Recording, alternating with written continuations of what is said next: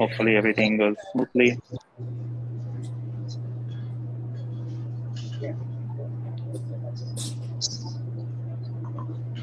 At least you're keeping yourself well caffeinated in a coffee shop somewhere.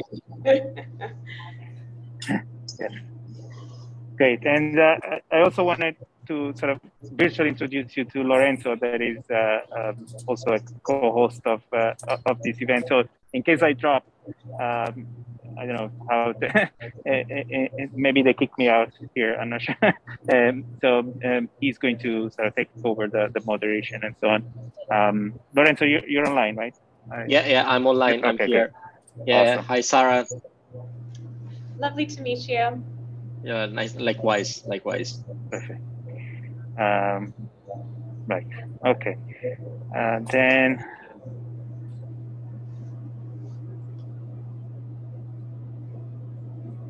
Okay. I think maybe we can get a start. Just going to start the recording just in case. Awesome. And all right, thank you so much everyone for being here, and thank you, Sarah, for taking the time to give a seminar today. I don't really think that Sarah needs an introduction, so but I'm going to do the customary one, keep it short. Sarah is a research scientist at Google Brain, works on a number of really interesting aspects of machine learning research, from interpretability, fairness, robustness. She's also founder of a local Bay Area nonprofit called Delta Analytics, one of the co-founders of the Trustworthy ML Initiative, on the advisory board of Patterns. So we're really, really excited to have her here today virtually, and she's going to talk about the myth of the interpretable, robust, compact, and high-performance deep neural network. So without further ado, thanks, Sarah. Take it away. Thanks, Emiliano. I'm glad you were able to get through the fairly long title of today's talk. And I'm really excited to be here. So I'm excited to share some of the ideas that I've been thinking about, and I'm hoping you are all excited to engage with. So what I'll talk about today is, firstly, why we care about thinking about multiple objectives. So what motivates a lot of my work. And then I'll talk about a lot of my recent work, which is understanding the trade-offs between different desirable objectives. So feel free. I'll probably kind of intersperse opportunities for questions. So feel free to add questions to the chat, and then I can take them when there's a pause.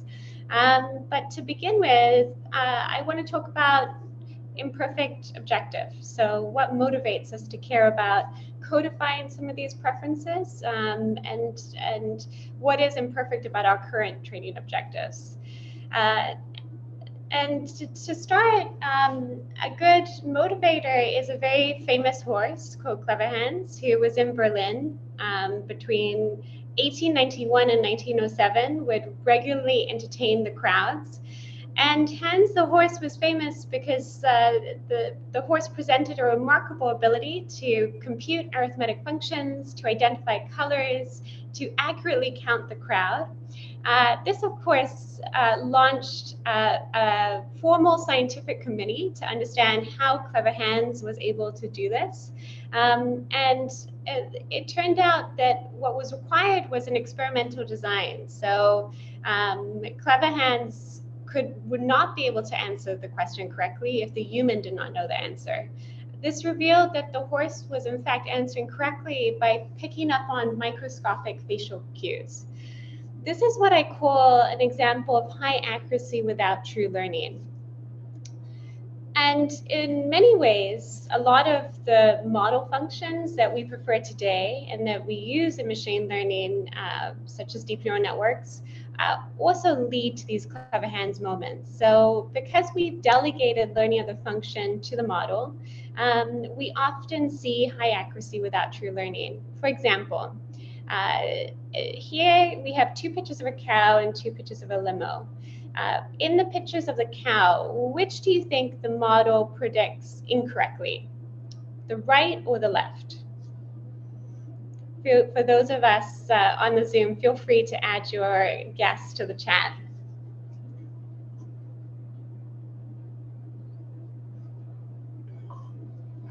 So Atif says right. Atif is in fact correct. And for the limo, what do we think? The left or the right in terms of what the model predicts incorrectly?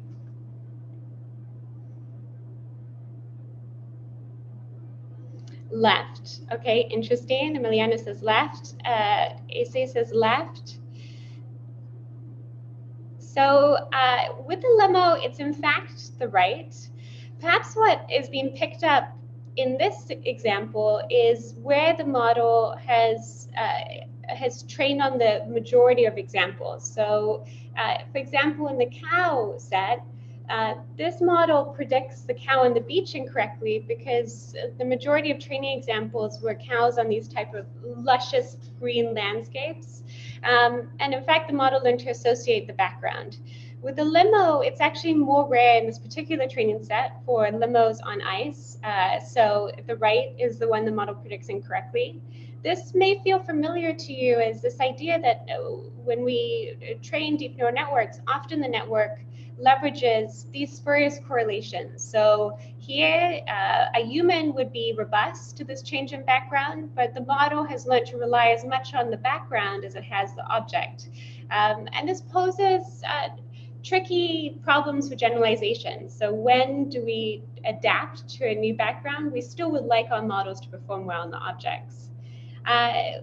There's other really fun examples of this. So this was a publicly released API that captioned images. And here we see it captions sheep for this, again, like luscious backdrop of hills, and perhaps this pastoral element is where sheep are normally seen. And then we also see here captioned dog, these children holding sheep, perhaps because a frequent training image or the training images that do exist of children holding an animal are typically a dog. And this is perhaps humorous, interesting, but it can have, and we also see it, by the way, with language. So we often see overfitting to pattern matching. We see behavior which is undesirable memorization that leads to leakage of private text. And we see that models can factually generate incorrect statements. But when this happens, this can be seen as curious or even from an academic perspective interesting, but when it happens in sensitive domains, there can be a huge cost to human welfare. So for example, studies on healthcare data show that with skin lesion data sets, often the model overfits to the presence of a ruler, which is in the training set photographed alongside a certain type of malignant tumor. And for pneumonia training sets, it's been shown that the model is leveraging the presence of metal tags, which were used by one hospital in particular that had a different rate of incidence of diagnosis. And so these are, of course, not generalizable aspects. We won't have a ruler when we try and deploy a model in the real world, and not all hospitals will place metal tags on their patients. The question then becomes how to audit this type of behavior and how to understand when generalization is behaving in a way which is undesirable. Top-line metrics often hide this type of critical model behavior. So in deployment settings, it's often necessary to go beyond top-line metrics to ensure desirable behavior. This might involve questions like, how does my model perform? But also questions around how might my model perform? And a key reason this is challenging is that our typical loss functions impose no preference for functions interpretable, fair, robust, or guarantee privacy. So we must, in fact, modify them, so design additional constraints, or do acrobatics after training, which is often the case for some of these subfields where, for example, interpretability, we train a model that minimizes cross entropy, and then we almost act surprised at the end that it's not interpretable, and do all these acrobatics afterwards to try and interpret the model. And this in itself is a challenge. I like this quote by Donald Knuth that said, computers do exactly what they are told, no more, no less. And what this is saying is that a model can fulfill an objective in many ways while violating the spirit of said objective. And today, I think a key theme of what I'll be talking about is that in complex systems, it's very difficult to model all variables or foresee all implications. We see that, for example, with anti-drug campaigns in the early 2000s, where advertisements for against the use of marijuana actually encourage the use of marijuana. We see that with actions in the Great Plague, where ordering the killing of dogs and cats actually exacerbated the presence of rats that were carrying the disease. So often when we optimize for one thing, it can have unforeseen complications for other properties that we may care about. And this is of key interest to my research agenda because I think that to date, it's often been opaque, the interaction between the model design choices we make and all of these desirable properties that we may want a model to fulfill. That arguably is largely because the subfields have developed to some extent in isolation. So we often talk about these properties with reference to top-line metrics, but not with reference to each other.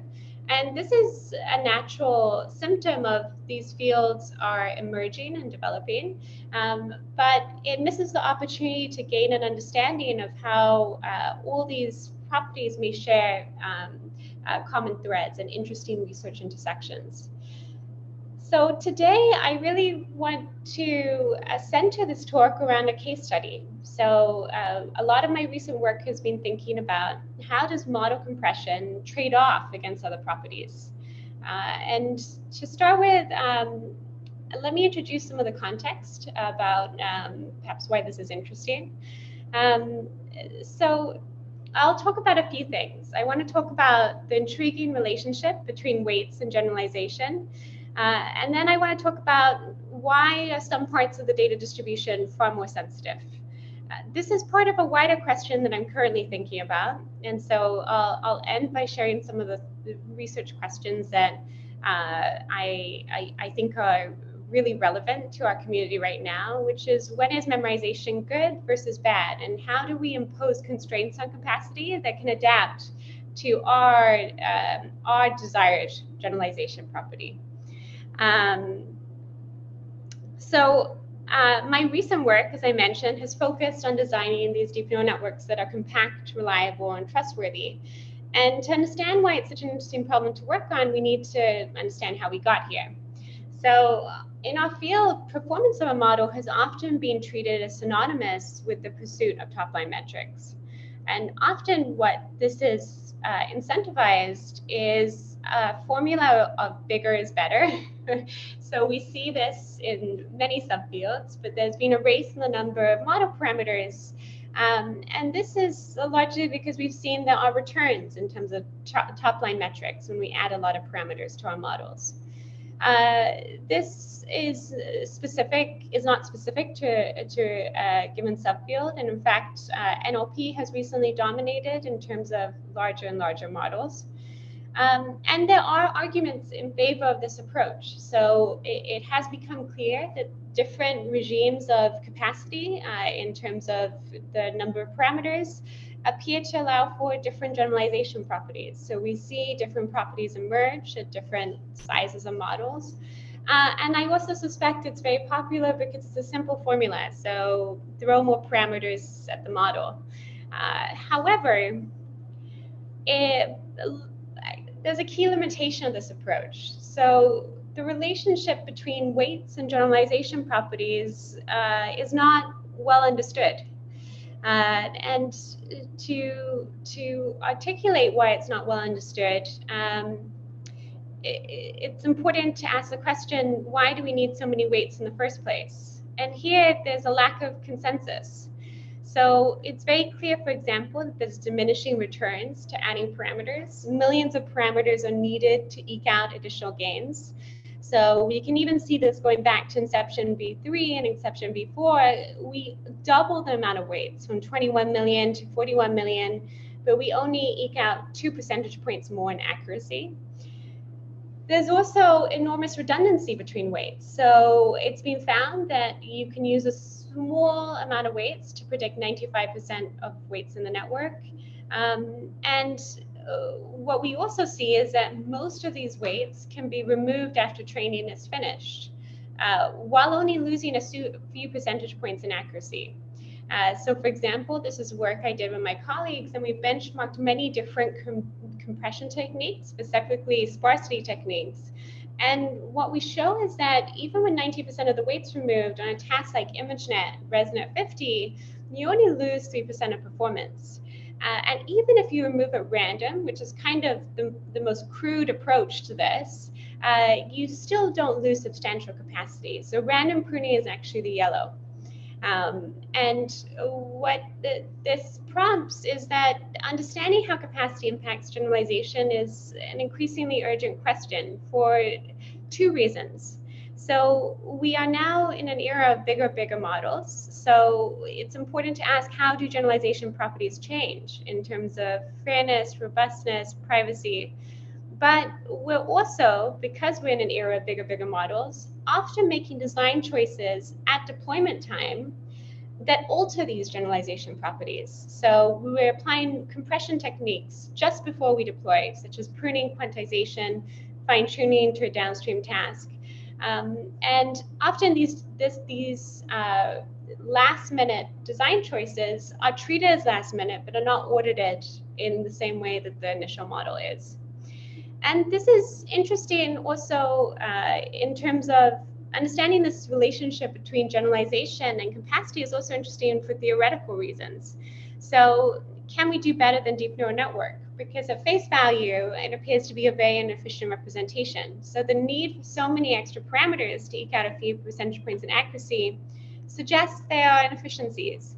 It also, our ability to remove most of the weights after training is also prompts the question of why can't we remove it at the beginning of training? So what about the properties of the representation space requires us to first have all the weights and then gradually remove weights?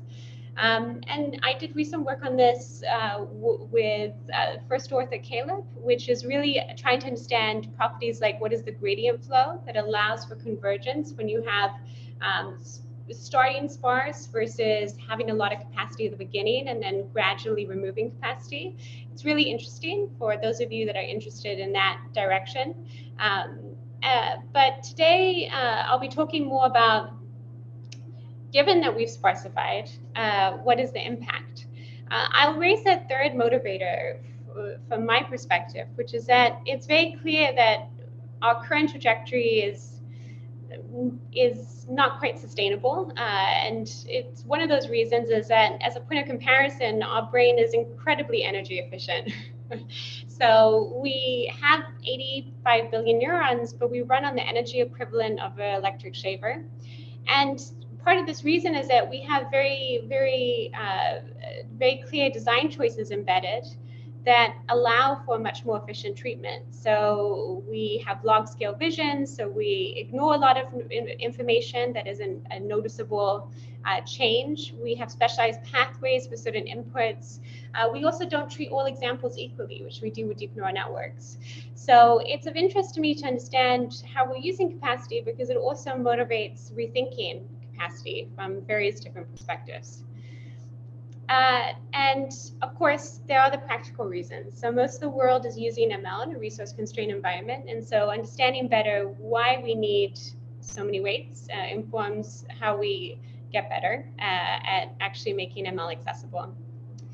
And in particular, the compression techniques that I will talk about are widely used because of two main issues that come into play when you deploy. So firstly, storing these networks, particularly when you get to a certain size, demands a lot of memory because the weights themselves have to be stored. But also, the bigger the network, the higher the latency. So the techniques I'll talk about, quantization and sparsity, are often used to try and reduce these objectives. So the question that I want to think about today is, how can we have these networks with radically different structures and number of parameters with comparable performance? So how can we remove half the weights on ImageNet, ResNet 50 and go from 76 to 76, so we lose less than a percentage point of accuracy?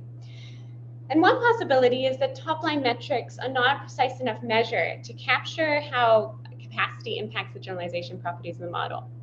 So to gain intuition, we go beyond. I'll be talking in particular about 2 papers that I worked on this topic. And here in this work, we ask, how does the model behavior diverge as we vary the level of compression?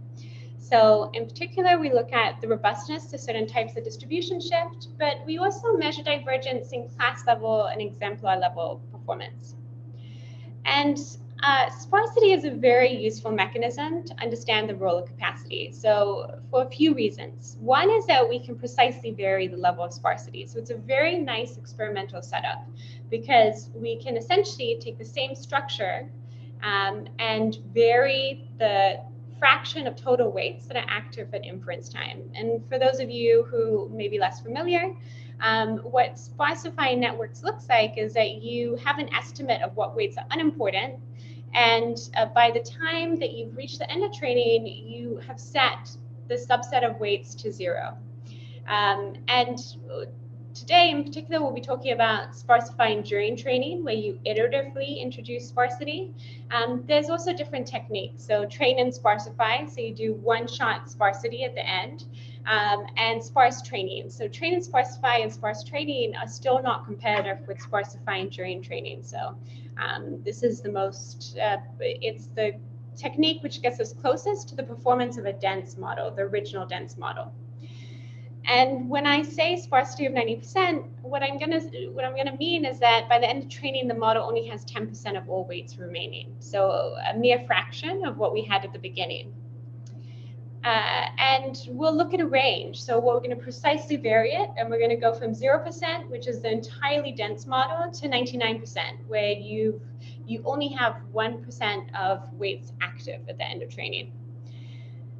And this is of particular interest because what we know from various different settings is that sparse models easily outcompete dense models with similar parameter count. So we see this in vision, we see this in NLP, and what it means that when we take sparse models, we're actually comparing in a similar performance regime in terms of top-line metrics to the to the unsparsified models, despite having very different parameter counts.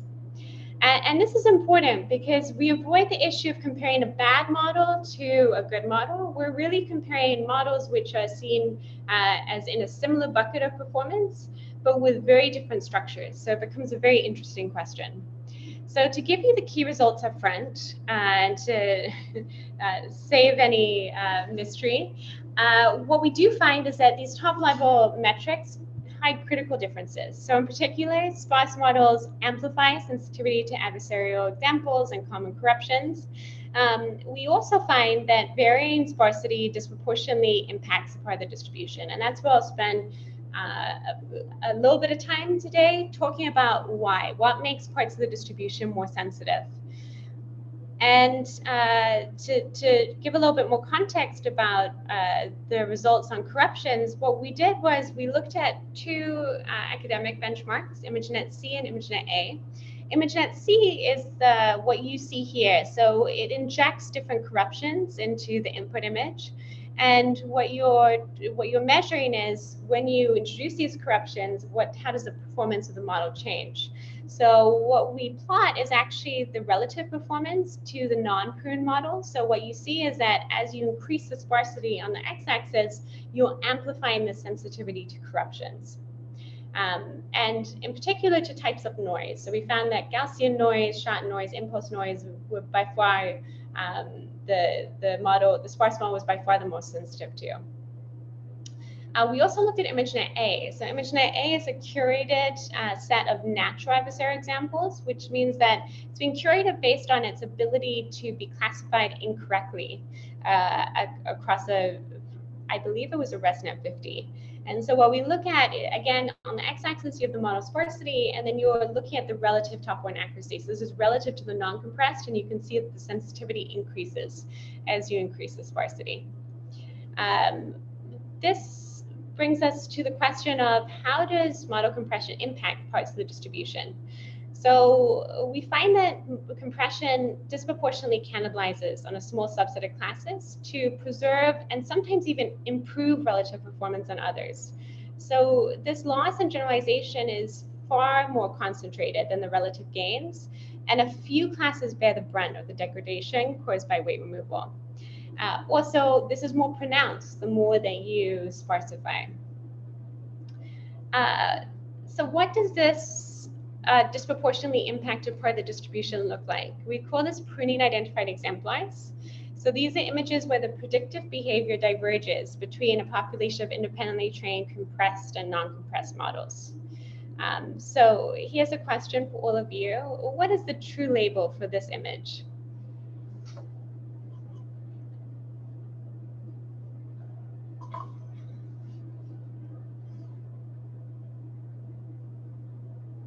Be brave, throw it out there. What do we think that the true label on this image is? So Teef says stage, okay. Sylvia says table. So not quite, both are good. This is actually a toilet seat. Khalid says surface of chair. So that's actually fairly close. Interesting, yeah. It's actually a toilet seat, the true label. So this is an example of non-pi from the same class. How about this one? What do we think the true label is?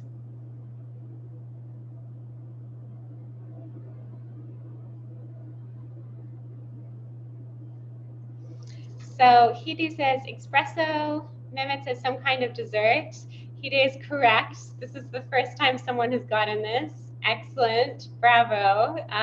So this is an example of an espresso from the pi class versus non-pi. What about this one? What's the true label here?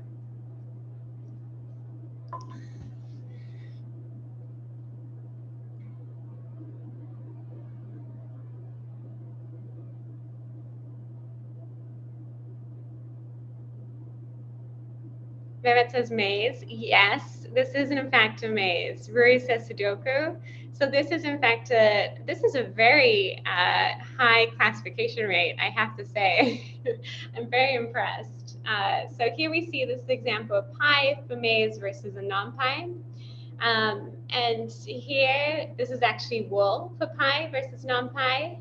And this is actually matchstick. So perhaps what you gathered from that exercise, and we had some very excellent, accurate guessers, but you may have gathered that these are also just more challenging images for algorithms and for humans to classify.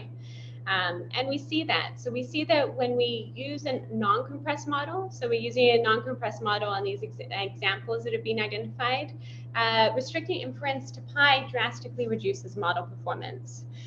We also find that what we are seeing is that pi is over-indexing on underrepresented attributes. So when we plot features which are represented in data, we show that the relative representation of pi is far higher if the feature is underrepresented.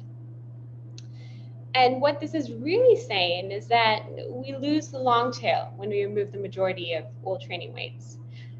But this can actually be put differently, and I think it's quite powerful when we put it differently, which is that we are actually using the majority of our weights to encode a useful representation for a small fraction of our training distribution. And these are low frequency events. So we're using the weights to memorize very rare examples in the data set. And when we remove these weights, the model loses performance on these rare examples. And we conducted a human study where we were seeking to characterize exactly what was lost. So we took all these pi examples and we had them classified by humans again. And what we found was that really where pi is over-indexed relative to non-pi's is in two different categories. So one is noisy data points. So here the data is improperly structured. It may be mislabeled, severely corrupted, or multi-object. And here's some examples of noisy pi. So for example, some of these are incorrectly structured because ImageNet is a single image classification task. But for many of these categories, 2 labels present in the data set would be sufficient.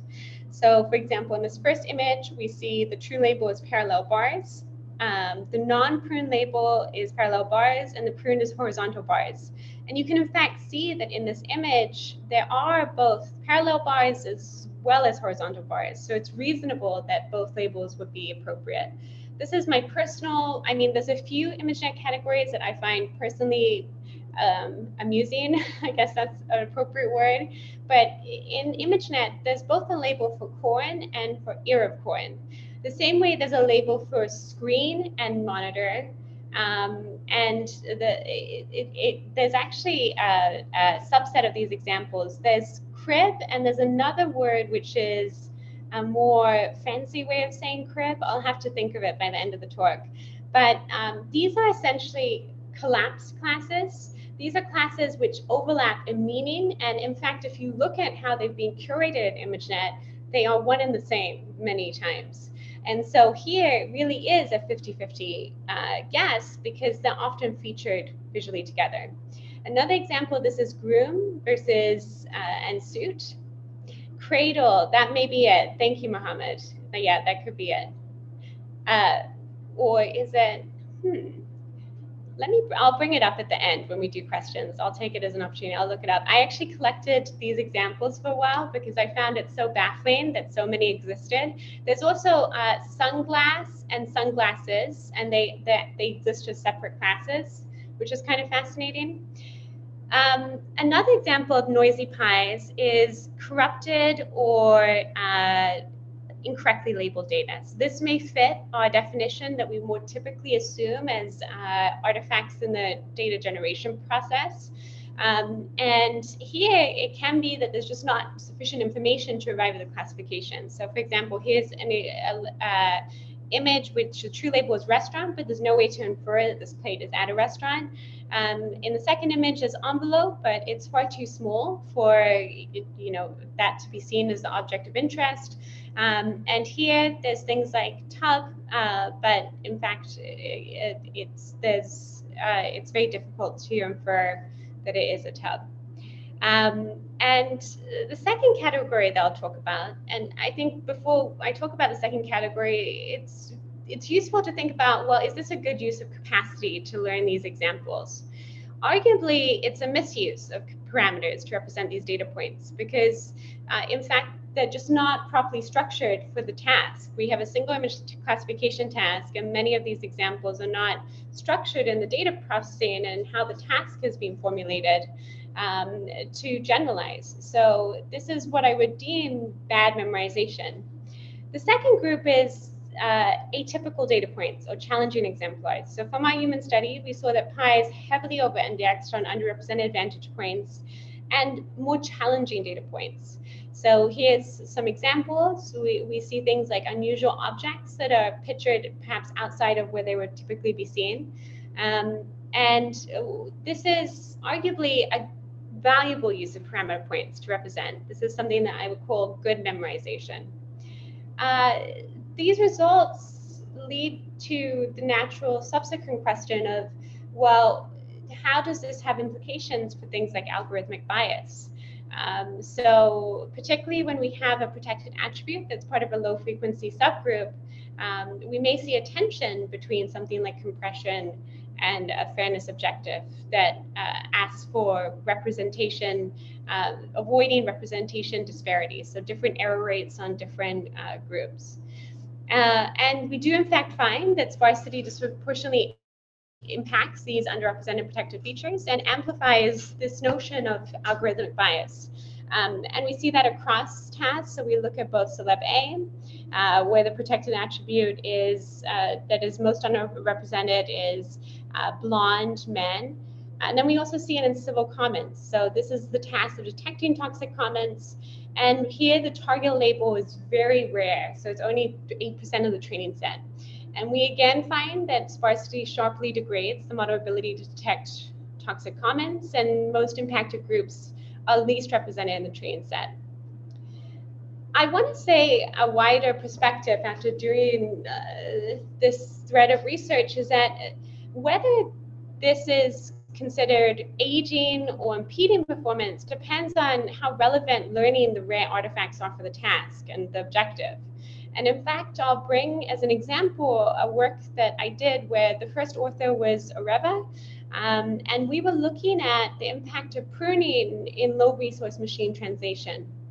And here you have a double low resource bind, so you have a limited data regime and you have compute resource constraints. And what we find is that in distribution, in the low data regime, we find very similar results to what we observed in the computer vision setting. So it disproportionately impacts performance on the long tail. And we look at this by observing the differences between the performance on a frequent phrases test set versus a random test set. So this captures, we see much more spread when we look at just a random selection. And we also see differences in the ability to translate phrases of different lengths. So sparse models do worse at that. But what we find is when we look at out of distribution data sets, high levels of sparsity consistently improve generalization. And it's worth pausing and thinking, how are these results reconcilable? And this largely has to do with a wider question. So when do we want to curb memorization of rare features? And in particular, for low resource translation and for the languages that we were considering, which were African languages, often researchers are using this JW300. JW300 is actually a very specialized religious corpus. It exists because religious entities translated their texts into many different languages. And that's why it's a good basis for machine translation. But for this case, in part, why we were seeing this improved performance on our distribution because of sparsity is because the rare artifacts in this type of text are very specialized. So they're even rarer in other settings that we want to generalize to.